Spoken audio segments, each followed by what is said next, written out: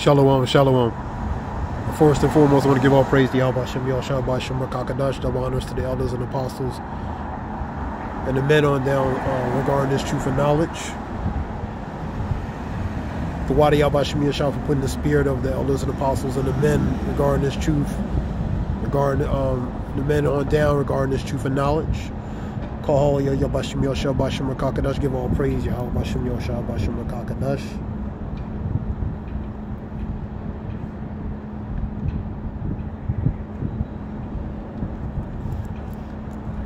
I'm going to go to some scriptures.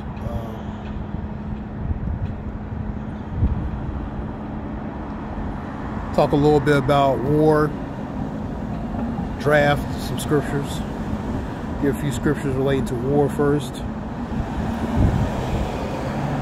A time to love, a time to hate, a time of war, and a time of peace. You're going to see these scriptures be brought out a lot because of the times that we're in. So we're in the times of hate, of division, of war, and not of peace, man. So we're in the times of war, hearing of wars, rumors of wars, hearing actual wars happening, and you also hear rumors of wars relating to more intensification regarding on certain nations. Threatening other nations, man, to do certain things. For example, using nuclear armament.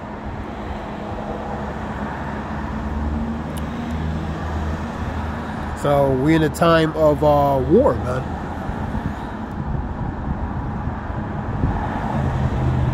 Matthew 10:34. Think not that I come to send peace. So the Lord is not sending peace. I come not to send peace, but the sword. The sword, which is the judgment, the division. Think not that I come to send peace, but I say nay, but rather division. So the Lord is sending that division upon these nations, man. Upon the people. He's sending that vibrational spirit upon these people, man. For iniquity shall abound, and the love of many shall wax cold. Matthew 24:12, man. So the vibrations being set forth of not a peace, man, but division, the sword, and pretty much judgment, man.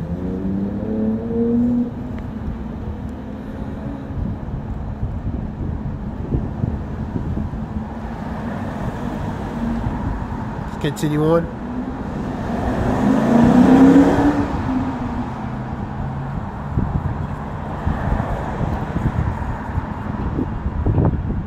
Exodus 15:3, the Lord Yahweh is his name. The Lord Yahweh is a man of war.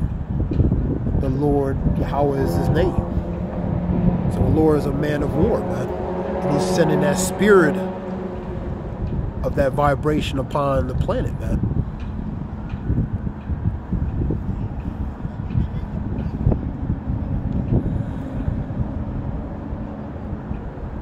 Matthew 24:6.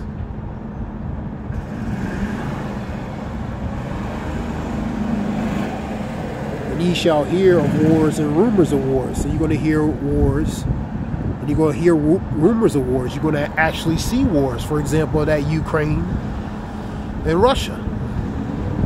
So we in the time of war, man. As Ecclesiastes 3:8 states, man. Ye shall hear wars and rumors of wars. See ye, be not troubled, be not dismayed.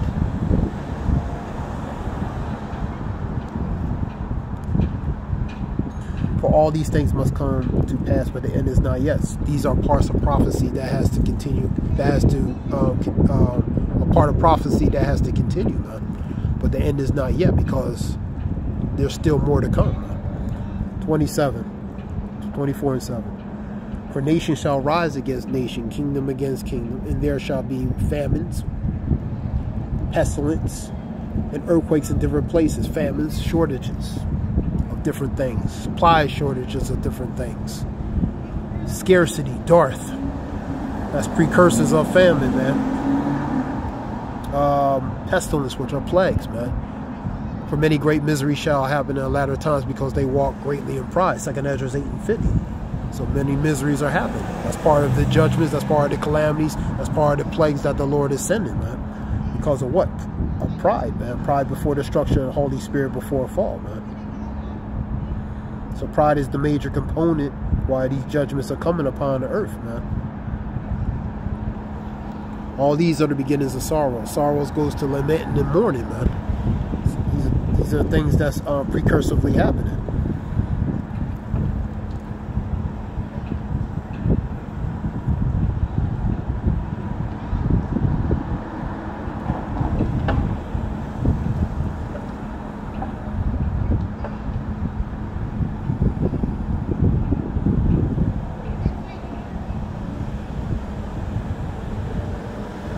I'm going to talk a little about some scriptures relating to the things that's to come, relating to, because you're seeing a lot here, speaking of wars and stuff, rumors of wars, relating to draft, which will be a form of a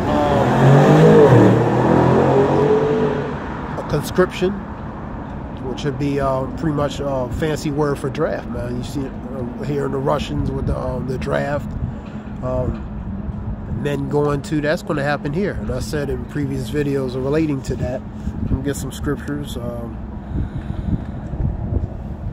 me see, Isaiah 3 and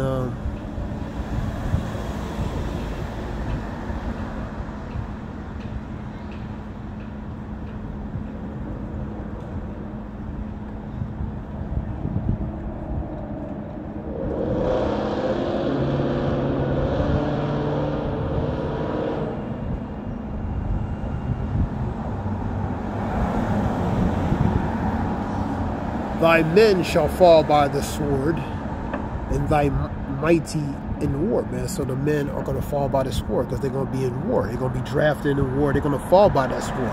Sword is judgment, man. 26. And her gate shall lament and mourn. She being desolate shall sit upon her ground. So a lot of lamenting and mourning, man. The gates represents that city, man. This chapter relates to, specifically relating to the judgment or desolation of both the northern and southern tribe, which is Judah and Jerusalem. Pretty much the things that they were going through. But 325 talks about, fast forward, it talks about thy men shall fall by the sword, and the mighty in war, man. So the mighty in war, the ones who are in battle, are going to fall by that sword, man. Go to 2nd Ezra 16 and 32.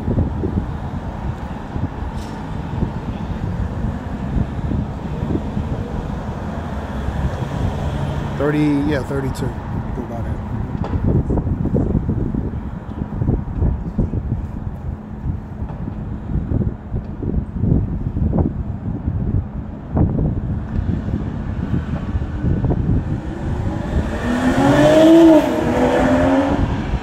Start with 32. I'll start with this. And the earth shall be laid waste, and the fields thereof shall wax old, and her ways and all her paths shall grow full of thorns, because no man shall travel. So that's pretty much the state of how the earth is going to be, man. The earth is going to be in a bad situation, man. Number 33. The virgin shall mourn, having no bridegrooms. The women shall mourn, having no husbands. So the wives are going to mourn, having no husbands. Husbands are going to mourn not having wives, because you're going to have both genders in draft, man. Their daughter shall mourn, having no helpers. Having no helpers, having no aids, because they're not going to, they're going to be in war, man. They're going to be drafted, man. That's going to happen here. The scripture is telling you these things, man. That's 2nd Ezra 16, man.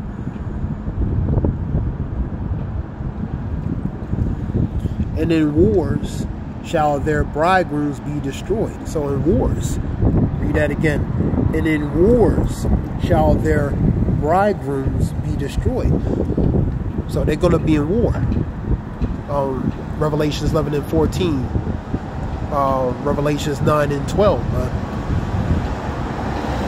The first woe is past, and the second and third thereafter, man. Paraphrasing.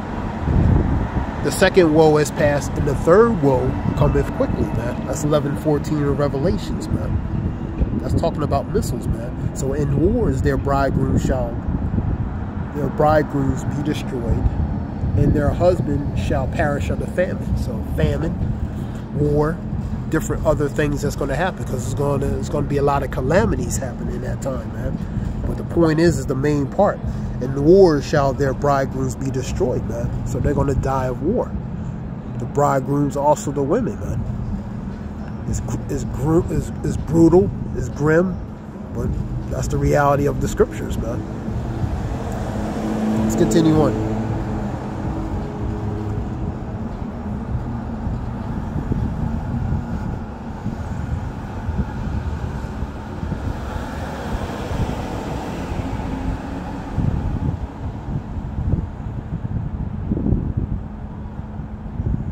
Because in war, these nations are going to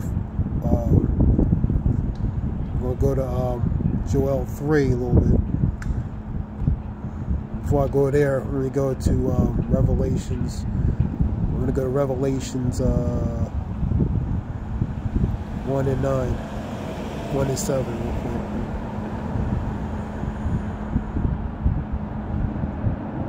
I'm going to go into talking about Yahushua and the nations a little bit. Behold, he cometh with clouds. So he's going to come on the chariot, and every eye shall see him. And they also which pierced him. Who pierced him? The Romans, man. But who precursively pierced him? Who offered him up? His own people, man. He said, let the blood be on our hands and our children's hands, which means regeneration, because they are their children. They're coming back, fast forward, 3-4 generations that hated me, the scripture says. So they pretty much marked the curse on themselves. So, read that again.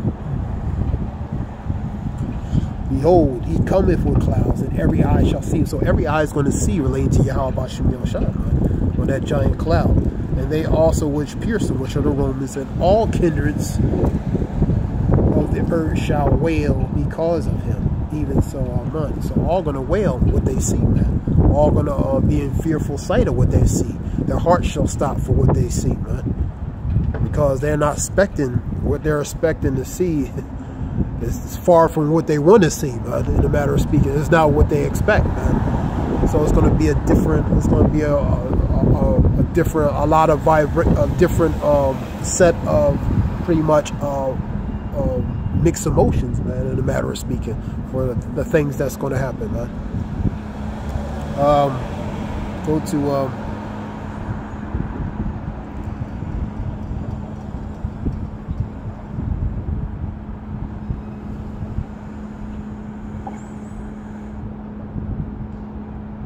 I'm going to go to Joel 3.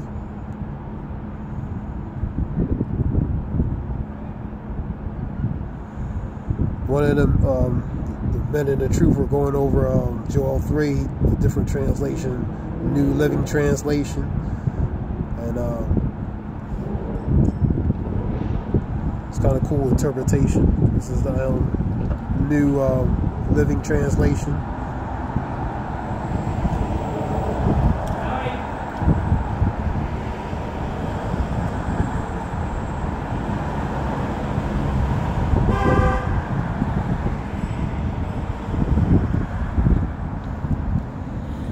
Because since relating to war, the draft, say to the nations far and wide, get ready for war. So in the scripture, prepare ye for war, man. These mighty men for war, man. Call out your best warriors, man. So the best warriors are going to be what? In fight, man. Preparing for battle. Let all your fighting men advance for attack. So they're going to plan to advance forward, move in motion to do battle, man. Hammer your plowshares into swords and your pruning hooks into spears. Train even your weaklings to be warriors. So So that's funny. Train even your weaklings to be warriors. So you're going to have people that's going to be drafted from all different backgrounds, man. Some that shouldn't look like they be in the military, man. But they're going to be, because it's going to come a time where they're going to need bodies relating to the draft, man. And the military's at a low rate as far as enrollment, man, because of you know, people don't really want to deal with the military like that. Low enrollment. You know, the physical test. You know, people have trouble passing the physical assessment test, physical or the written test, because of, you know, certain high points you got to get in certain qualifications. So lucky for the noise. So, and this generation, you know, it's going to be difficult for them to get in, you know, I mean, off it, plus their background in different things, man. Not being physically be able to, you know, meet the requirements, or, you know, also writtenly as far as the test scope concerns and different things, man. So the weaklings are going to be pretty much the regular civilians, man. They're not prepared for these kind of things, man.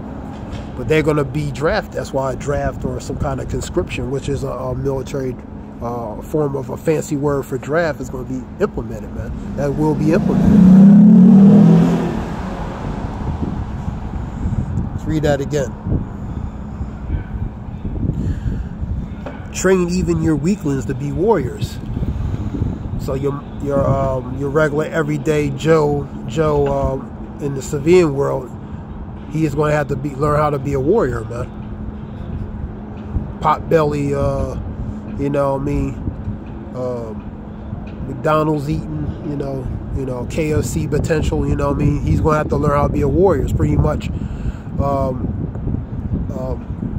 get some potato chips and AR-15. Good luck. You can do it. Keep it moving. You know what I mean? Something like that. You know what I mean? But so you're going to have people that both men and women that shouldn't be in there, but they're going to have to be in that line of fire, in a matter of speaking, man. Let's continue on.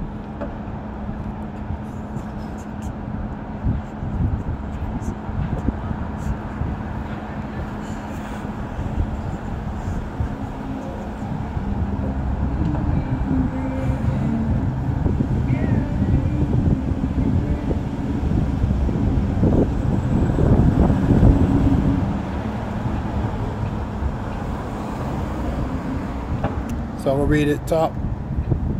Say to the nations far and wide, get ready for war. Call out your best warriors. Let all your fighting men advance for attack. Hammer the plowshares and swords into pruning hooks, into spears agricultural. Train even your weaklings to be warriors. Come quickly, all you nations everywhere, and gather together in the valley of Yahweh Shaphat, for the Lord he has judged, man. So all these nations are going to gather to do battle with Yahweh Shaphat. So those you know, those everyday civilians you see walking, like you see here, some of them might be called be in that front line, man. Let's continue on.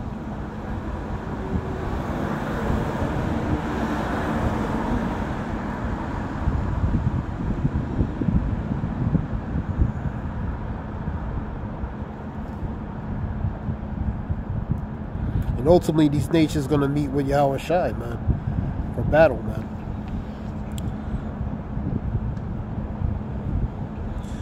Second Ezra 13:3. Behold, and lo, that a man waxed strong with thousands of heavens. And when he turned his countenance, which is his appearance, to look at all things, it trembled that were seen under him. So all these things that Yahweh Shai relate to his tremble, relate to his countenance.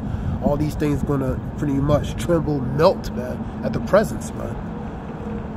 And whenever so the voice went out of his mouth, all they burned that heard his voice, like as earth faileth when it feels like fire, man. Pretty much that judgment, man. Because it's gonna be chariots, executing judgment, and judgment that's going to become upon the inhabitants, man. And after this I beheld, and lo, there was gathered together a multitude of men out of the number from the four winds of the earth, these other nations, to subdue the man that came out of the sea. This the man out of the sea, Yahushua, to meet these what? These other nations, man.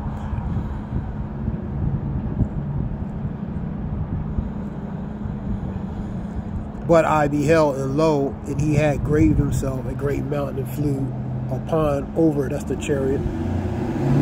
But I would have seen a region on a place whereout the hill was graven, I could not see. And after this I beheld, and lo, all they which were gathered together to subdue him were sore afraid. They were sore afraid, man, but the Lord put a spirit on them to basically fight them anyway, man. So they had to, man. And that relates to up in the, I'll get that relating to Revelations 12 and 7. And yet there's fight. So they're going to fight. They're going to be afraid, but the spirit's going to be put on to fight. And lo, he saw the violence of the multitude that came, neither lift up his hand, nor held the sword, nor any instrument.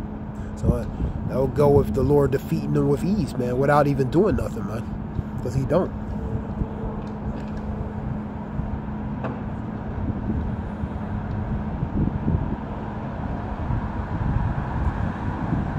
But only I saw that he was sent out of his mouth as it had been a blast of fire, and that's pretty much the that fire coming out from the chariots, pretty much to zap the inhabitants on the earth, man. And out of his lips a flaming fire, and out of his tongue it cast out sparks and tempests, man.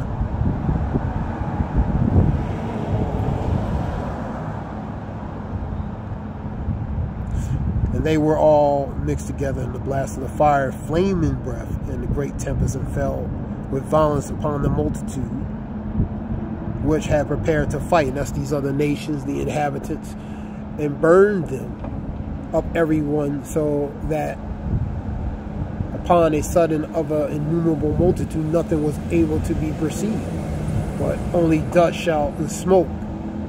Only dust. Only dust and the smell of smoke. When I saw, I was afraid. So this was the vision that Ezra was just seeing relating to that war, man.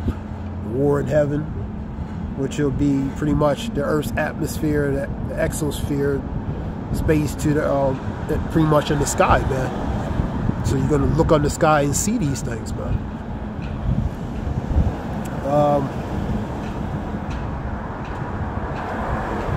Let me go to Revelations 12 and 7.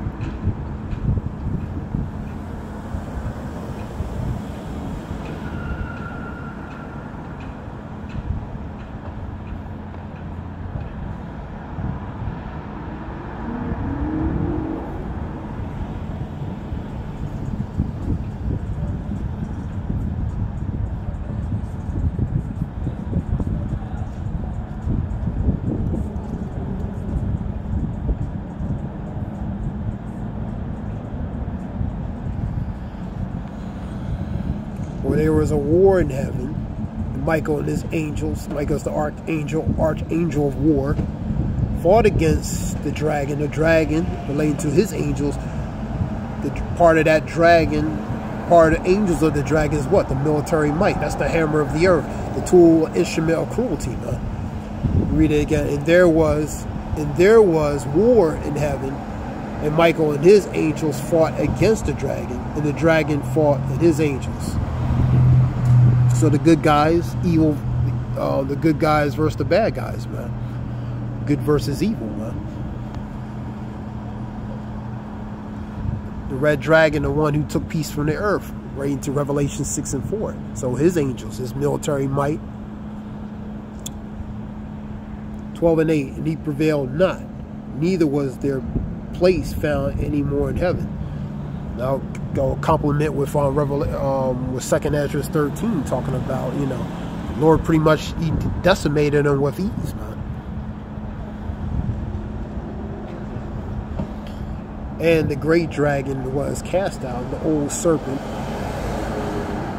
which is the devil, and the devil's a deceiver, Deceiver goes to that deception, because part of his witchcraft is mastery of deception, man. Let me read it again. And the great dragon was cast out, and the old serpent called the devil, and Satan, which deceiveth the whole world. How he deceiveth the whole world? From his mastery of deception and delusion, man, to trick the masses of people, man. Part of that is the technology. And the great dragon was cast out, and the old serpent called the devil, and Satan, which deceiveth the whole world. He was cast out into the earth, and his angels were cast out with him. So, the Lord defeated him with ease, man. The scripture talk about casting that lake of fire, man.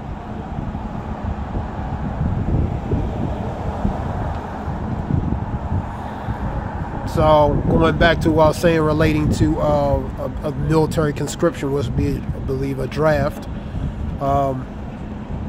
There's going to be one, you know what I mean? Because the numbers are low as far as enrollment. The military is scattered, dispersed and scattered thinly. And so they're going to need more bodies, man. Especially if they can't get them on a natural level, man. They're going to have to, you know, that's where that draft's going to come, man. Because they're going to need more, you know, more backup in that time. This was just a few scriptures relating to that. Hope it helps whoever listens. This is Ayah Wolf. Hope it helps. Some way, inshallah.